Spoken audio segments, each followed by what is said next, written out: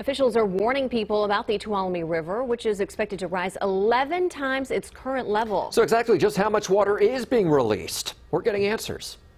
Drone 13 flying high above the Tuolumne River in Modesto, where the water is expected to rise 4 to 6 feet in the next 24 hours. It's going to be running fast, and so it's very dangerous. The Turlock Irrigation District is warning hikers, anglers, and other visitors to stay out of the water. The water is going to be very cold because we've increased the flow. So if you get into the river, hypothermia can set in. But if you do go near the water, a life vest is key. If you're walking on some rocks, for example, and they're wet, you can slip off into the water. David Kiefer often fishes here with his kids. He plans to heed the warning. Wouldn't be bringing them down here when the water's that high and cold.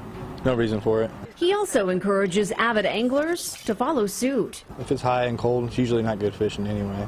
Water will be released from Don Pedro Reservoir starting Saturday as one of 2 annual surges required by Fish and Wildlife, even in a drought. This surge will release just under 2% of expected spring runoff. What we're doing here is we're assisting the juvenile salmon to migrate out of the Tuolumne to the delta.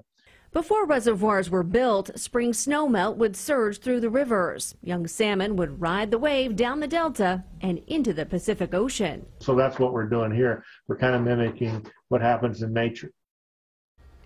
The levels are expected to return to normal by April 25th.